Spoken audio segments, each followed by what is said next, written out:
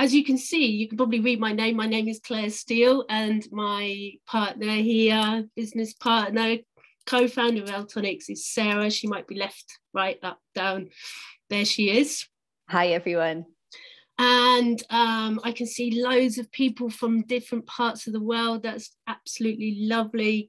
Isn't that brilliant? I've seen someone from Porto, which is just literally down the road from me in Portugal.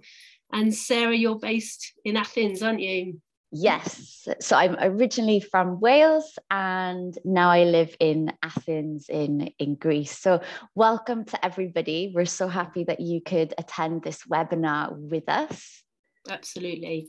Okay, so the webinar is, as you probably know, because you've signed up for it, increasing the challenge in the teenage classroom. So what we're going to do now is put our seatbelts on, because we're about to look at our flight path for today. We're going to go on a big journey together. So the first thing we're going to do, the first aim of our session, is understanding the difference between mastery and developmental tasks.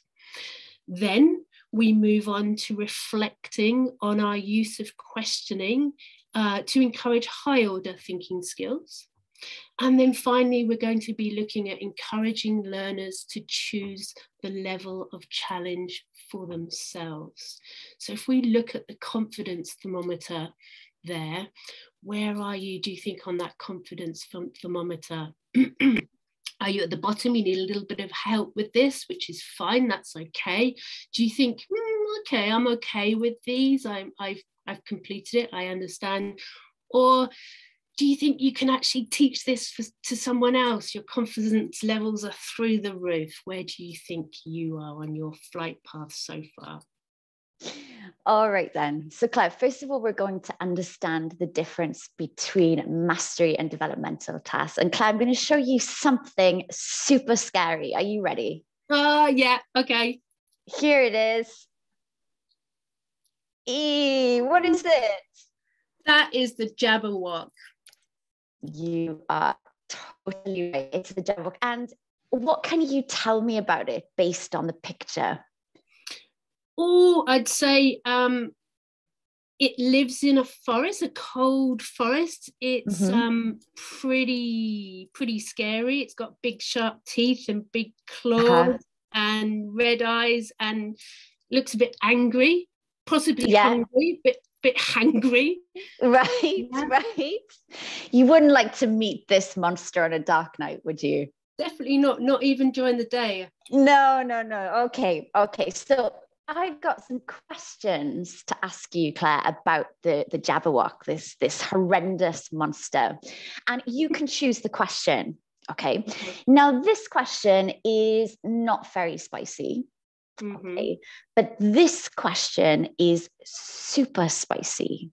What level of spiciness would you like to try? I'll go quite spicy. I'll go two chilies. 2 chilies, okay. Yeah.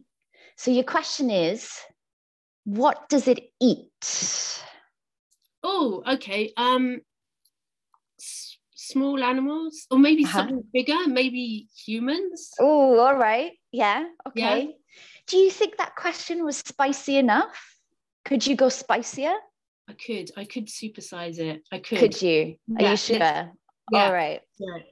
All right. So the supersized spices, how does it sound? Okay, you want me to do that? Okay. Yes. Meow. No. Lovely. And do you think that was the right level of spiciness for you? Yes. Yeah, you answered it, didn't you? Yeah. Okay. So I'm going to show you the first part of the story about the Jabberwock. Okay. Here it is. This is the first part of the story. And I'd like you to read it and answer these 3 questions, okay? And participants, feel free to write the answers in the chat as well, if you want to.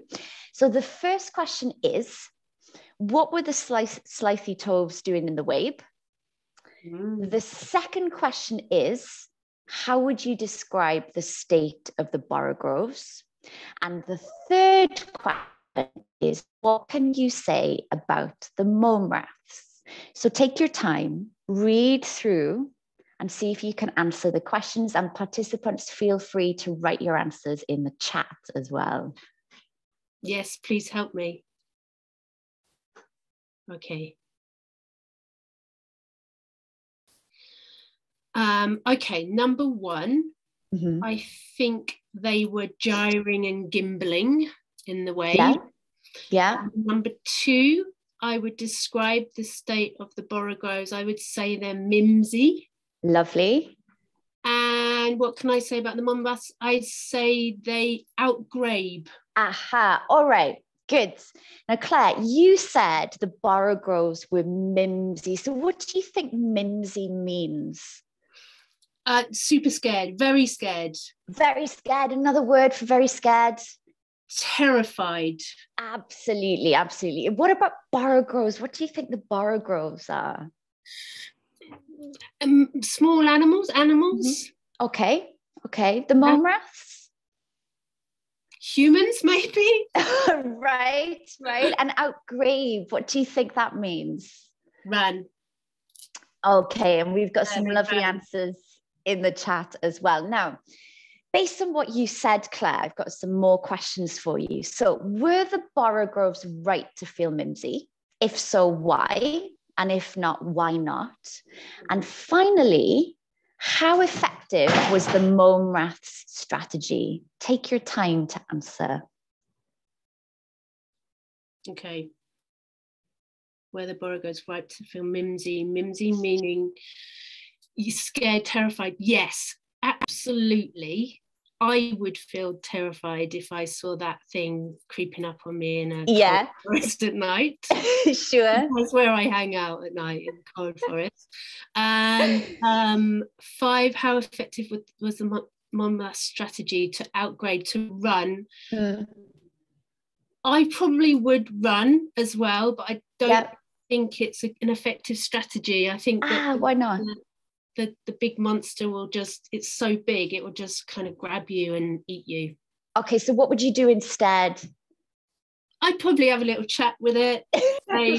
Say I'm friendly. Okay. Don't eat me, I'm okay. Okay. Now, Claire, when I did this lesson with my teenage students, the next thing I asked them to do was to have a look at portmanteau words. So the Jabberwocky is a poem by Lewis Carroll, right? And he introduces these portmanteau words. And portmanteau words is when you put two words together, you squish them together and you make a new word. For example, Claire, in the beginning, you said the Jabberwocky was hungry and angry, and you made a portmanteau word. You said he was, or it was? Hangry. All right. Would become? Spork. Spork, yeah, absolutely. And then I asked my students to play a game of bingo with these portmanteau words that you can see in the table at the bottom. And then they came up with their own portmanteau words. So they created new words. So they're applying what they've learned and created new words with that. That's it. They apply and they create. And we're going to come back to those verbs later on in the session.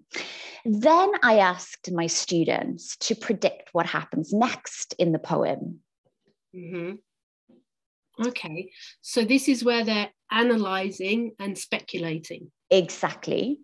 And then I divided my students into groups and pairs and gave them each verse with some missing words. And they then created new nonsense words, or they put their portmanteau words into the verse to create a whole verse. Okay, so some groups have got some words that other groups have got.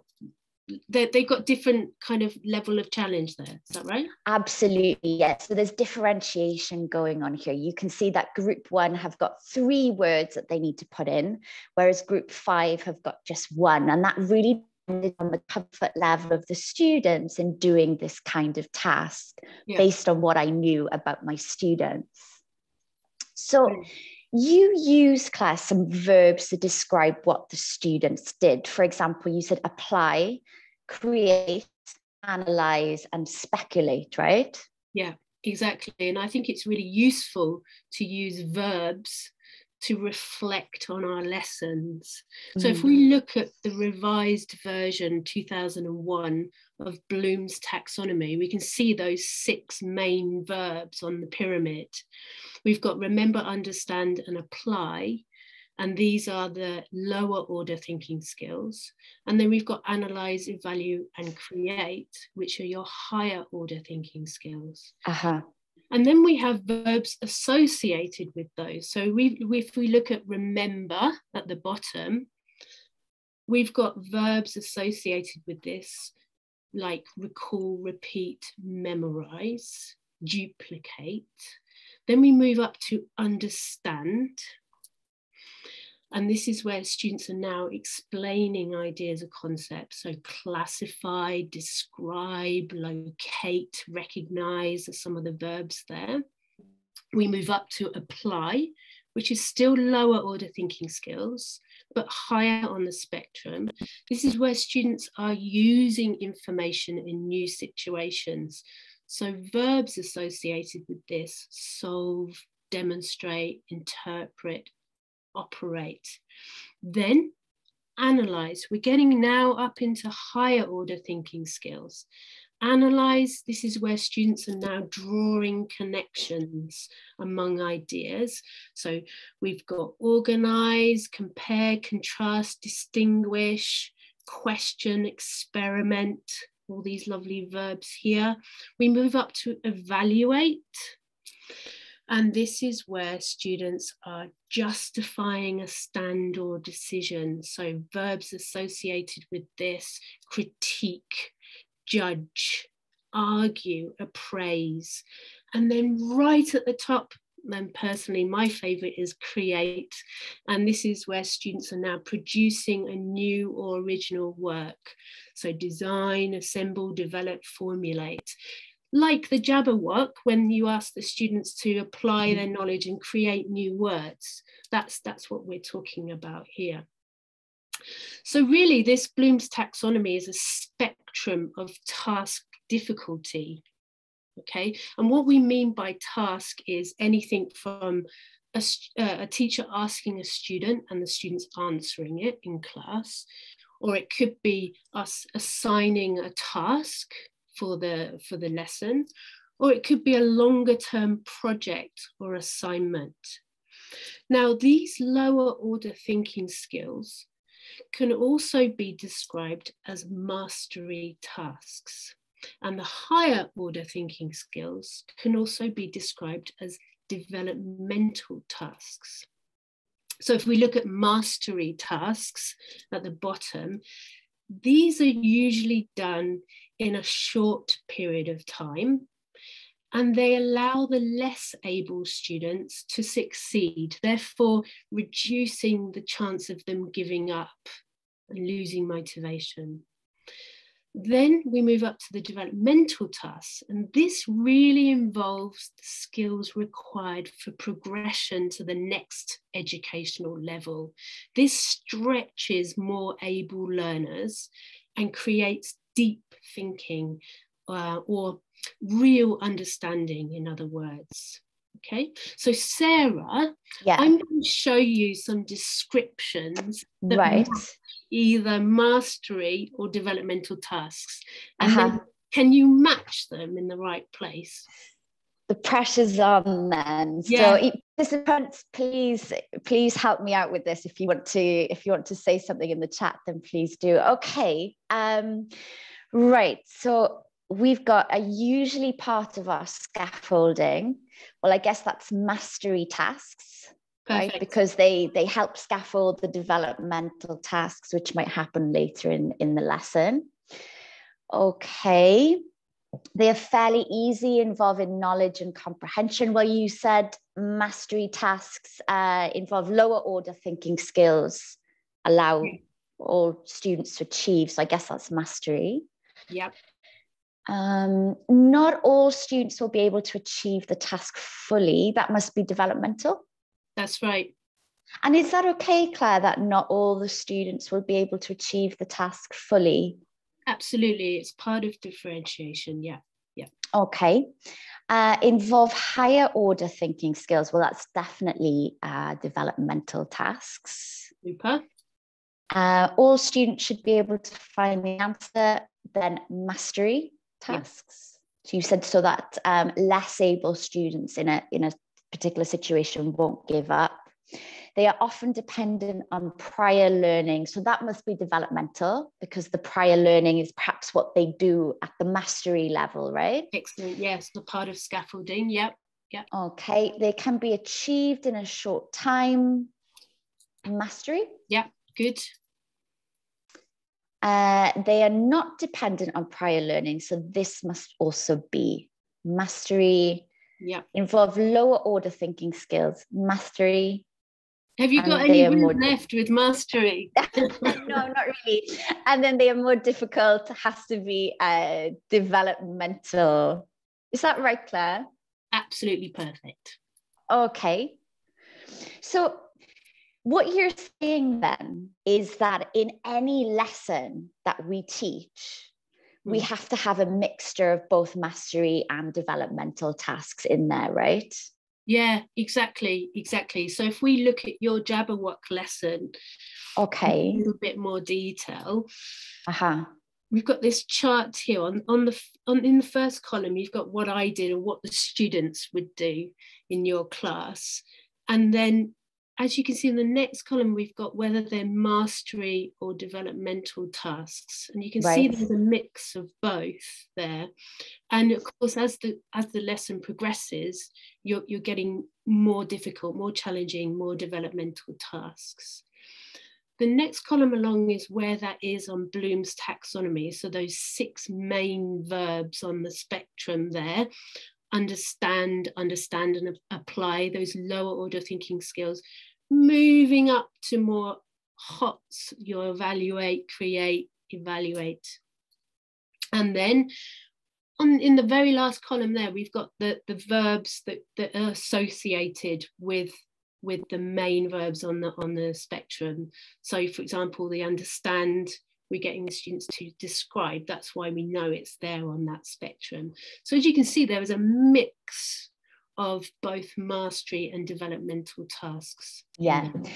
And just to say, LOTS means lower order thinking skills, and HOTS means higher order thinking skills. You know how we love acronyms in this industry. Agree. Okay, then. So you've got some questions for me, right, Claire? Oh, yeah. Number 1, right? Was there a point in that Jabberwock lesson where the students chose the level of challenge for themselves? Yes. This was the chili challenge that you did, where I asked you to choose the level of spiciness of the question. And by talking about a level of spiciness, which is quite fun anyway, right? Yes, right. We also get away from this idea of something being easy or difficult, because, for example, Claire, what's easy for me might be difficult for you, or what's difficult for me might be easy for you, right? So we kind of get away from that. And then, of course, we can encourage students to reflect, could I have gone a little bit more, could I have gone spicier, or did I need a less spicy kind of challenge there? Yeah, and I bet the students love that too. They do, yeah, they do. Excellent. Okay, second question then. Was there a point in the lesson where the teacher chose the level of challenge for the students? Yeah, so this was where the students had to complete the verses with their own kind of made up words, right?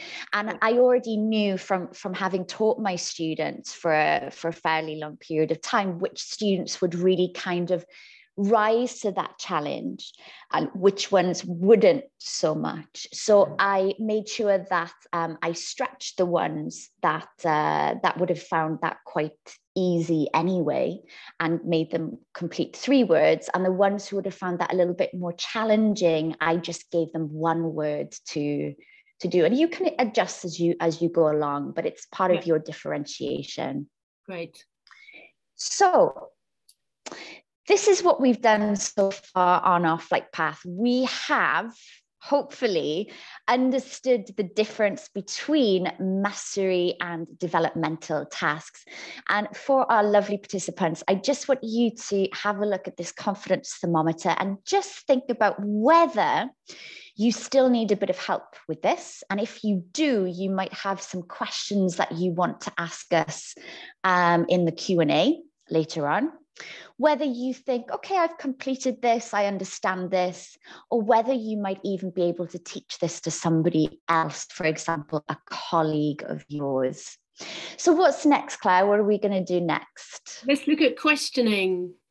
All right, we're going to look at questioning then. So Claire and I we have the privilege of observing a lot of teachers, and we also record ourselves and our lessons, which, as some of you might know, is excruciatingly painful.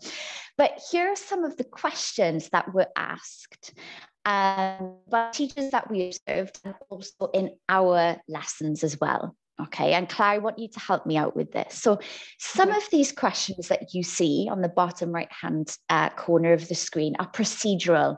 In other words, they're connected to instructions, logistics, what the students have to do. Okay, some questions involve remembering. So as we know, that's a lower order thinking skill. And some questions involve deeper thinking. All right. Yeah. So what about this one? How many minutes do you have for this? That's procedural. That's a classic ICQ. Yeah, an ICQ, an instruction checking question. Absolutely. Yeah. Okay. What's your take on the ending of the Jabberwocky? That's thinking. Uh-huh. Yeah. Good.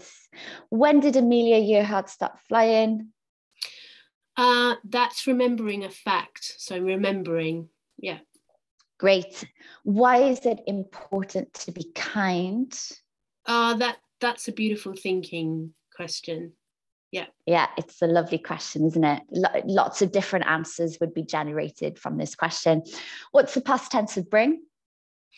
Remember, I was gonna answer that then. Definitely remembering. Must be my teacher's voice that I've put on. Yeah. Are you working alone or with a partner? Classic ICQ again. Yeah, procedural. Yeah, an instruction checking question. Who is this written for, do you think? That's thinking. Yeah. Good. Did you bring your pencil case? Procedural. Yeah, good. And how many Olympian gods are there? Okay, that's recalling or remembering facts. Yeah. Absolutely, yeah. So if we go back then, if we revisit Bloom's taxonomy, we can kind of match up where these questions would fall on the taxonomy, right? So procedural questions involve remembering or understanding, especially in instruction. Remembering questions, obviously we're at the remember, understand level. Whereas the thinking questions that we have here pushed us up, or pushed the students up to the analyze and evaluate level. Yeah, yeah.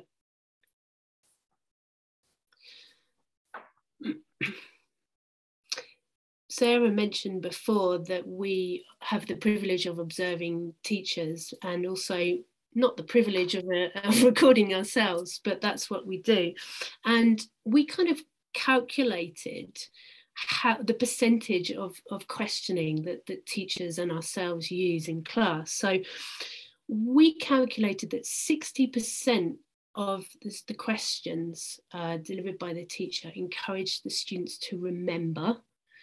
20% were procedural. So if we put those together, that's 80% of the questioning in our classes as lower order thinking skills. And only 20% of the questioning encouraged thinking. So immediately, if we think what will happen as a result of this, students won't be engaged as much as they could be engaged.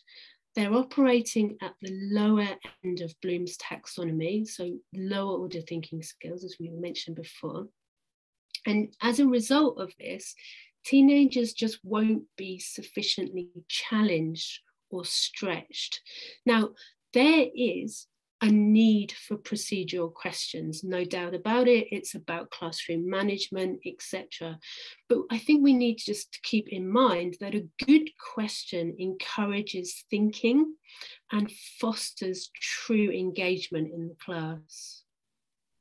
Yeah, so then I guess our next question is, how do we encourage a culture of inquiry in our teenage classrooms, right? Or indeed in any of our classrooms, that really opens the minds of our teenage students, increases the level of challenge, and provokes truly independent thought.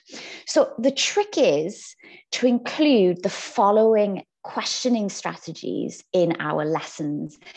And it's super important to plan the type of question we ask and when we ask it, right? So we might start by asking closed or rapid fire questions, which really involves remembering. Okay, and then these might be followed by something called hinge questions, which we'll return to in a moment, which involve understanding. And these types of questions are really assessing students' learning. But we do need to get our students to answer thinking questions. And these are super important because this is how we progress students' learning. So before we come to talk about thinking questions and how to write them, what are hinge questions, Claire? Okay, there's a point in the lesson when the teacher needs to know if the students have grasped a key concept. It's basically before moving on from a mastery task to a developmental task. And it's important to check the level of mastery at that hinge point in the lesson. So it's kind of like a diagnostic tool at this point. So what do hinge questions look like? They're usually multiple choice, and they check immediate understanding, and they check all the students have understood, not just the question that the students that we call upon, one or two students, but all the students at the same time. The students then respond in 1 to 2 minute time frame. Okay, so they have time to think. And then when they give their answers, the teacher needs to decide on a kind of pass rate. So for example, you might decide that if 80% of my class have got the question right, I'm going to move on, okay? But then we've got the 20% of the class that haven't mastered that or got the key concept at that point in the lesson. So the teacher needs to decide what to do at this point. Do they put the 80% onto task and sit with the 20% and help and support them to grasp that concept in some way? Or do they implement peer teaching? So this will encourage more communication, more student emphasis, student-centeredness. It's quite effective for a language classroom as well. Motivating as well, I think, for the students. We mentioned it before about avoiding a hands-up approach. So basically in a physical classroom, instead of getting students to put their hands up, we can get the students to write their answers on a whiteboard, a little whiteboard, and show it. Maybe the students can hold up a letter or a colour or a number that's associated with the right answer.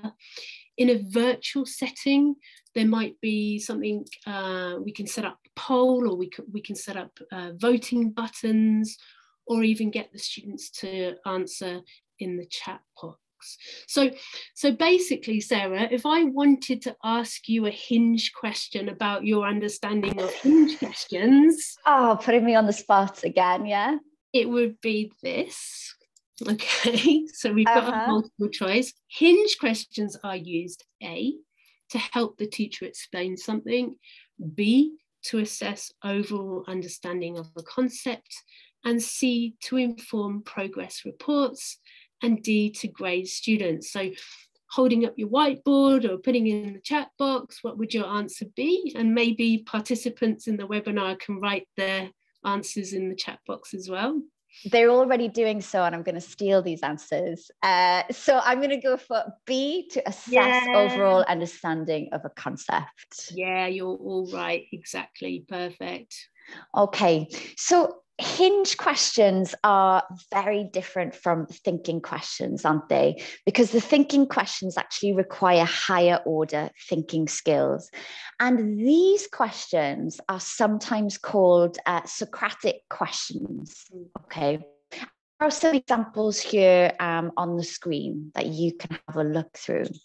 So Socratic questions are not tools for evaluation. They don't aim to assess our learners. Rather, they're used to facilitate open-ended, collaborative discussions and dialogues between students and between teachers and students as well. And unlike debates, they're not competitive in nature. So while there's definitely a place for classroom debates, these questions are not competitive, they are collaborative, and they help to further learning, deepen learning, by improving students' reasoning and analytical skills. So ideally, these questions are open-ended. They seek thoughtful responses, and students are encouraged to give evidence for their response to support their answers, which in turn brings a more in-depth examination and understanding of the ideas and concepts at hand, right? Yeah. And by engaging in the strategy, students learn to process information in a deeper manner. They learn to critically analyze, reason, rationalize information, build connections between new knowledge and past information. And then the impact of learning begins to stretch outside of the classroom and into the real world. So these questions that I've got on my board, what I do with my students is I either have them on the wall, or I have them placed on the desk when I'm in a physical classroom, or on my board, so students can refer to them and use them as question prompts at any time during the lesson. Yeah, I like it that the teacher doesn't always have the answer as well. So it's this kind of beautiful dynamic in the classroom. Yeah. Yeah, wonderful. Okay, there are techniques that we can use in class to allow more thinking when asking students questions. So the first one, which we mentioned before in the hinge questions, is this hands down policy. So we can ask the whole class a question, choose a student to answer, or get the students to choose who to answer. And by doing this, the level of engagement is higher, because basically students might be chosen at any time to answer that question. Second technique we've got is implementing a 3-second wait time. So you ask the question to the students, choose a student to answer, and then give 3 seconds. It could be more, 3 seconds of time to think. And the most difficult bit here is to endure the silence, have that pause, that silence in class. Don't be afraid of it. It's that thinking time that the student needs to then have this opportunity to give a more developed answer. Really useful in a language class as well. Then we have our third technique, which is reversing this, flipping it, and actually giving the students the answer and getting the students to think about the question. Lovely. The other thing that we can do, and this is especially good for a physical classroom setting, for those of you who are teaching face-to-face still, is to introduce a wall of wonder. My students really love this wall of wonder. So the idea is you dedicate a space in your classroom for students to ask any question that they like, and any question is a good question here. So you give students post-it notes or pens, and they have to write their questions on a given topic. It could be the topic that you're exploring, in the module, in the unit, in that lesson. And then students post up their questions very visibly Okay, students can then choose a question they would like to answer, or a question that they can take home and do some research on, and the next week they come back with the answer. And this again encourages peer teaching, which is really effective for our teenage learners. And once again, as you said, Claire, it gets away from the idea of the teacher knowing all the answers, right? Because we don't. Yeah. And a variation on this is the question continuum. So what you would do is you'd put students in pairs and in groups, and based on the topic that you're doing in the classroom that day, you would get students to devise as many questions as they can, all right, on that topic. And then they would put the question on a point on this graph. So for example, if they thought that the question was a very interesting one, they'd put it down here along the horizontal axis. If they thought it wasn't so interesting, they might put it here. Yeah. If they felt that the question encouraged really deep thinking, they put it at the top of the vertical axis, which represents complexity. So if a question was super interesting and super complex, then they might put it here. And then the students would ask the questions that they place in the top right-hand side of the graph, right? And this kind of also encourages the students to be selective about the questions that they choose to ask and answer as well. So they get to choose, they have a choice over the questions that they'd like to further explore. And it's also interesting to think about interaction patterns when it comes to questioning. So in the lessons that we observed, and in our own lessons as well, when there were questions asked in the classroom, the interaction patterns were often teacher to students and students to teachers, right? So you had this kind of dichotomy going on. But we can break this up a little bit. For example, we could use the pose, pause, pounce, bounce technique. You can PPP it. This is when the teacher poses a question, or indeed a student can pose a question. There's a pause. As Claire said, there's a 3-second or more waiting time. Okay. Then you pounce on a student to answer the question. Student A is going to answer this question. But instead of immediately responding to student A's answer as the teacher, I then bounce it to student B. And student B has to respond to what student A said. Okay, so they could either agree with it, they might disagree with it, they might add to it, and so on. Brilliant, yeah. And there's also the kind of A, B, C it as well. So A meaning agree. Did you agree with what they said? B is build on. Can you build on what they said? And C is challenge. Can you challenge this idea? And of course, by doing this helps the learners to focus and narrow down their answers. We can also, by doing this ABC technique, we can also introduce some functional language to help support learning language needs. So if we look at all these lovely functional language that we can introduce, put on the wall, etc., that they can use while they're answering the questions. Beautiful language. Lovely, lovely. And I think the ABC approach maybe gives a little bit more scaffolding to the learners, right? Rather than the pause, pause, pounce, bounce. So perhaps with younger teenagers, you might want to ABC it first and get them used to this concept. Yeah, it's kind of learner training, isn't it? Yeah. Yeah. Thanks, Claire.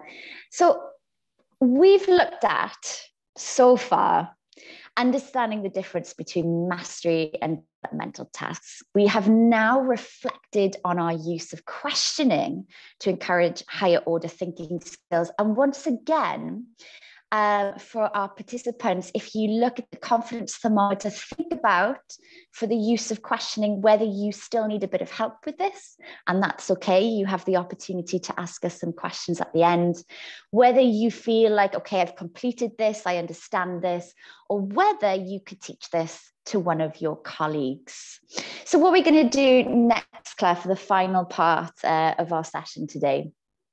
Let's look at giving learners a choice, encouraging learners to choose their own level of challenge. All right, then. Which we've done a little bit of already, haven't we? Yeah, we have. So we did show you earlier the chili challenge. And there are times in which we as teachers differentiate activities or tasks for our learners, and we might assign a different level of challenge to different student or group of students based on what we know about them.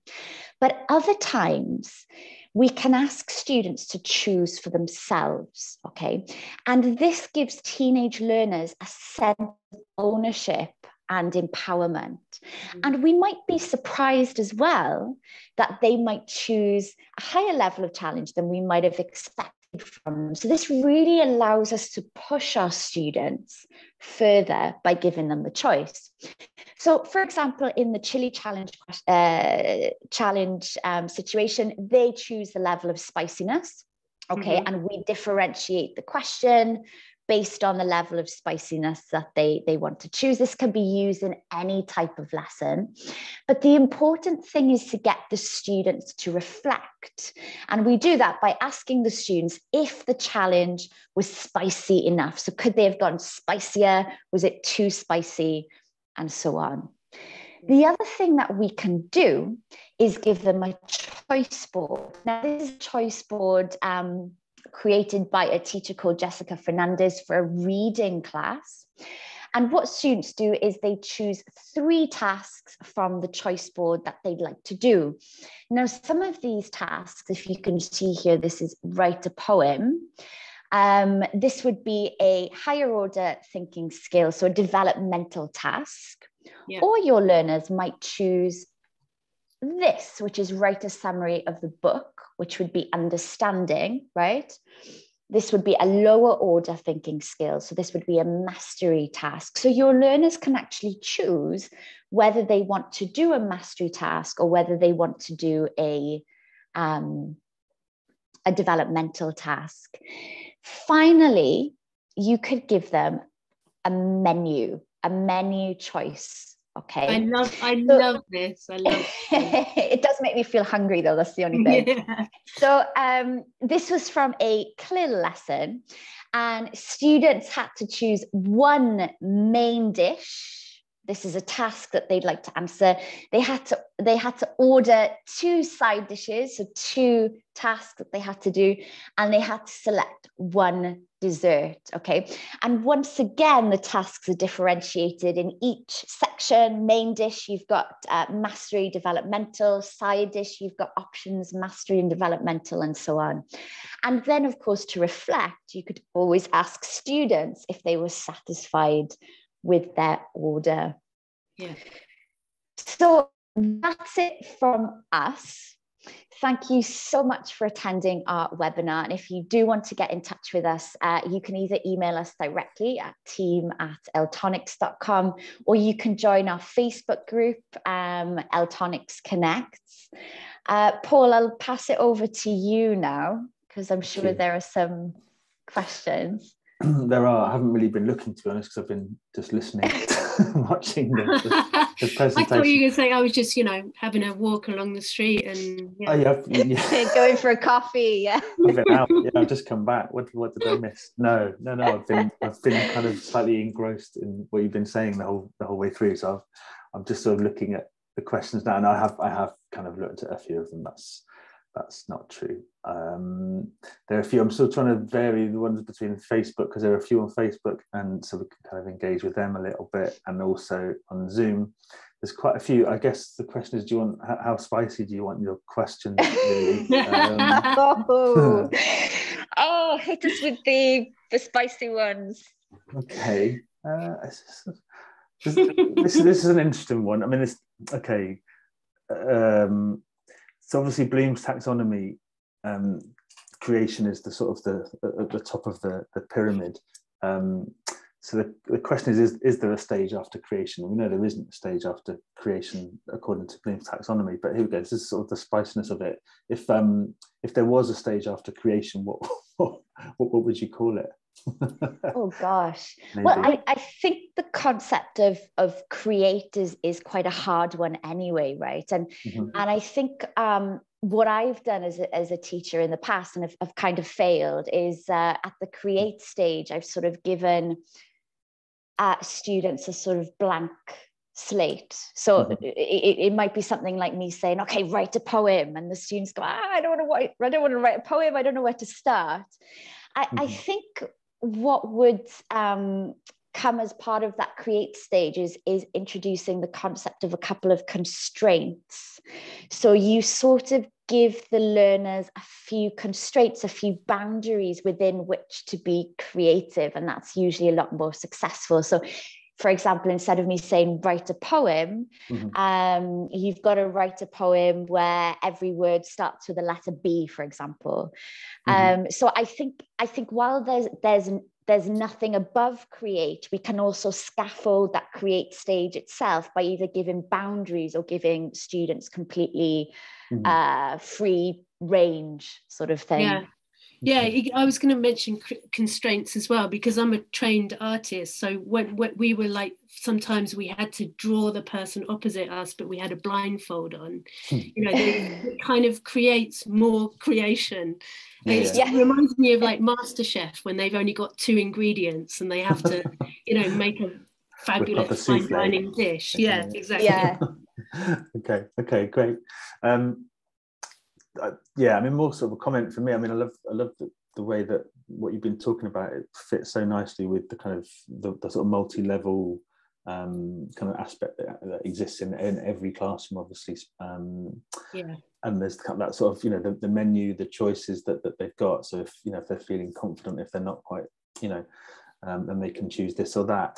I suppose I'm sort of thinking as well, so I will come to questions that other people have asked, but I'm sort of a little bit interested, because I know that the work that you do, obviously with Electronics, is you work with teachers individually, but I guess teachers in different contexts, and sort of relating it. I've got two kids, both of them at secondary education in Spain, and it's very much the sort of the lower level. Remember this, here's a test. Remember this, here's a test. I just sort of wondered, within the kind of the work that you do with Electronics, whether you've worked with teachers perhaps working in state schools, or where there's kind of an intense curriculum, and trying to encourage them to sort of look at the high level, and how they've kind of managed to incorporate that. What kind of solutions you found, I suppose, is really the question. I do think that as teachers, we're often sort of constrained in a way by the curriculum, and of course, I mean, in I guess many of the panelists, they'll be working in situations where they're very constrained by exams as well. So the students are kind of working towards an end goal. But I still feel that you can implement both mastery and developmental tasks, even when perhaps the main aim of the lesson is for the students to remember something. It's about them pushing them on to kind of apply what they learn. So I'm just thinking of a recent example where I was teaching students to write an email of complaint, which is a very boring lesson. They had an exam coming up. And of course, they had to learn the structure. They had to memorize certain phrases. So once again, we're operating on the understand level. But what we did was we gave them some choices about what they complained about. And they had to choose one product, one problem, one consequence, and one solution that they wanted. And they didn't match. So I think one person had a toaster that smelt really badly and their marriage broke up and they wanted compensation. So even though I had this quite traditional lesson where they had to really sort of, write this perfect letter of complaint and memorize the structure, and you can still add certain things into that will allow students to be a little bit more creative and you know, try and link things together. It just takes time, I think, to plan and reflect on what you're doing. But what I do find is when I'm planning lessons, and I personally don't really like to write lesson plans, is if I go through my activities in a lesson, like we did with the Jabberwocky lesson, is just work out, okay, is this mastery, is this developmental, and where is it on the taxonomy, so that I can introduce a level of, you know, different levels in there. I can kind of reflect on what I've got to ensure that there's a mix of things. Okay. Yeah, okay. and it reminds me of like working with a teacher through Eltonics actually that wanted to increase the challenge in their tasks. So I think task design is a really kind of, it's a nice area to work on with a teacher, getting those tasks to reach developmental level rather than just mastery level. And I think it also incorporates like the way you give feedback to teachers as well, to students as well. And so I've worked with teachers through Eltonics talking about the different ways that you can give feedback, and letting the students give feedback to each other as well, and giving a much more emphasis on them. But yeah, I think this goes back to original teacher training, doesn't it? And we need to kind of make sure that level of challenge is part of these teacher training courses initially. Yeah. It's the same in most countries I've worked in, where the school system is very much at that kind of, we've just got to answer the questions and pass the exam. But there are ways that you can implement more developmental tasks for sure. Okay, thank you. Yeah, no, I guess it's, I suppose, that initial teacher training in a lot of contexts is about subject knowledge, being prepared to be able to answer the difficult grammar question or the whatever, rather than the how do I actually get my students to, you know, be creative, do this, do that, or whatever. It's more just about learn it. Okay. Yeah, exactly. Good. Yeah, you need to learn it and get it right in the exam. Yeah, exactly. There's a question, and again, this sort of, I just want to go back to the website and some of the services that you offer and the training that you offer, and you've got sort of online teaching there. And there's a question here. There's 3 questions actually from Mohammed. I'll just deal with one of them because we're not going to have time, I don't think, for all of them. But the sort of mastery of development skills and the suitability for online teaching. Obviously, you know, the context at the minute, a lot of people are teaching remotely, either synchronously or asynchronously. The session that you've given, have you seen that most of those activities will work sort of either lower level or higher level online as well as in face-to-face? Yeah. Definitely. Yeah. I mean, simple answer is yes, absolutely. By utilising breakout rooms for group work, using the chat box for, you know, those hinge questions. Absolutely, it totally works in a virtual setting. And I think, Sarah, you've actually done that Jabberwock lesson with your teenagers online as well, haven't you? Yeah, it was done online. Yes, it was. I did notice, Paul, that some people were saying, you know, my students might choose the easier questions. That's okay as well. My students started to do this in the beginning and then thought, this is way too easy. I'm going to go super spicy next time. So and that did work online. This was with an online group of learners. Just talking about that spiciness as well, we're talking about confidence and challenge, but sometimes it's that kind of like, I'm just having a bad day, or I'm tired, or I've got an exam the next day and I just want to take it easy for a bit. That's okay too, to choose like like 1 chili or 2 chilies, for example. Okay, great. I'm trying to think what other questions. Effective suggestion. There's a lot about choice. I mean, there's a question about someone about saying about it's more of a comment that the students are reluctant to speak. I mean, I would, and then sort of suggestions for how to kind of counter that. I would say probably watch the recording of this webinar, to be honest, because there's a lot of ideas there. You know, I think that idea of choice and not not making things threatening is a key thing. No, would you agree with that? And not knowing the answer yourself, and having that dynamic in the class. For example, why is it important to be kind? My answer will be different to your answer and Sarah's answer, and that's a really nice kind of, it's non-threatening. Everything is encouraged. Every answer is encouraged, and it's the opposite of what you were talking before about getting the right answer. It's having that classroom dynamic where all answers are accepted and encouraged as well. Okay.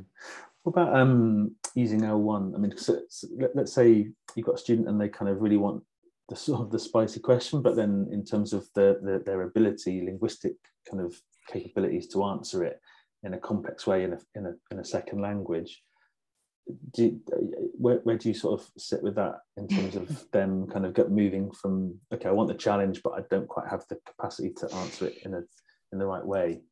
That's a really good question, because what these questions, the super spicy questions, want the students to be stretched, right? So think critically and so on. So I think that if they really want to answer that and they can only do that in their L1, then why not? Especially if you're teaching a monolingual group, and especially if the teacher knows the L1 as well, which it's so useful. And then the teacher can either reformulate that into English to help the students. But I definitely would encourage students to answer in their L1 if they felt that they wanted that question but didn't have the English level. And maybe another thing that I've always found useful as well is providing students with something called process language. It's not my target language for the lesson, but it's sort of little speech bubbles that I might put around the room, which it'll be a bit of functional language, which will hopefully help them express something. So it could be, well, I think that the answer is ... and then underneath it's, I agree with you, or I'm not so sure about that. So maybe introducing process language quite regularly into your classroom might also help with that. But L1 is something that I am fully behind. Using L1 where it's necessary in the English classroom. Claire, I don't know if you wanted to add.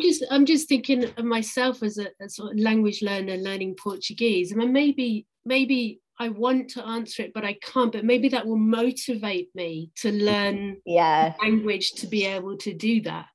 That's another kind of aspect of that as well, I think. Okay. We're sort of run out of time. Are you all right? Just one more question, because I think it's probably one that a few people will have around, like larger classes. Only if it's one chili. Okay, I think it's one chili. If you think it's not, then tell me, we'll skip over it. But so the concepts of the things that you've been talking about, someone's asking, Raja's asking about how that kind of translates into larger classes where you maybe got 35, 40 students in the class. I don't know if that's a one chili question or not, but is it one you can answer? We'll have a go. Have a go. Okay. Personally, I always, with larger classes, you're always going to kind of lean on pair and group work, aren't you? So you'll be, that's all part of the process as well, getting groups to deliberate and question and answer together. That's the first thing that came into my head. I don't know, Sarah, if you've got anything to add to that. I think it actually worked. I mean, there are so many challenges with teaching large groups in any case, in terms of classroom management and so on. But I think when we're, what large groups really need is a lot of motivation and peer teaching, and this kind of, including this kind of questioning or including sort of walls of wonder really helps with this. And as as Claire said, it's not about the teacher knowing everything. So in larger classes, having the things like the pose, pause, pounce, bounce, so the ABC, it works really well, because you're trying to bring in as many students as possible. And, you know, the level of choice can be done within groups. So if you've got, say, 40 students in a class and they're all working in groups of 5, then that group of 5 could work on a particular challenge, and another group of 5 could work on something else. And then giving students roles, perhaps, you know, one gives you the feedback, one checks that everybody's on task, that kind of thing. So I think it can work in any class size, but of course teachers with larger classes do face other kind of different challenges for sure. When you've got group work going on in that context, though, that just kind of takes the pressure off you to be front of class and the one with all the answers and trying to kind of assess everybody. Gives you the chance to walk around, to sit, to listen, to facilitate, to support, and also give like really nice feedback on what they're doing as well. Okay, brilliant. Lovely, thank you. That was so much, really great, and lots of fantastic ideas. Really enjoyed that, actually. It's, and what a great way to start the year with our first webinar. Thank you. Pleasure. Thank you, Claire, we really enjoyed it. Yeah, good. Thank you for everyone's comments as well. Thank you very much. Thank you so much. We were very nervous, by the way. You didn't need to be. There you go. You see, it was great. Lots of fantastic comments. Everyone seems to have really enjoyed it. So thank you, and thanks everyone for joining us. Thanks everyone for your comments and your input as well. We'll end it there. We will be back in a couple of weeks for our latest webinar. For information about anything upcoming on our webinars, do visit Teaching English. I think when this ends, it should magically open up for you on Teaching English, and you can just go to the webinars section and find out what's coming up. Certificates and everything, I have put links into the chat. I can see there are questions. More instructions will be in the thank you email that you'll get tomorrow. So if you can't click on links, please do be patient and wait till tomorrow, and you'll get the links then. And that's pretty much all we've got time for. So thanks again, Sarah. Thanks, Claire. And thanks everyone for joining us. And we'll see you again soon, I hope. Take care. Bye-bye, everyone. Thank you so much. Bye, everyone. Bye. Bye.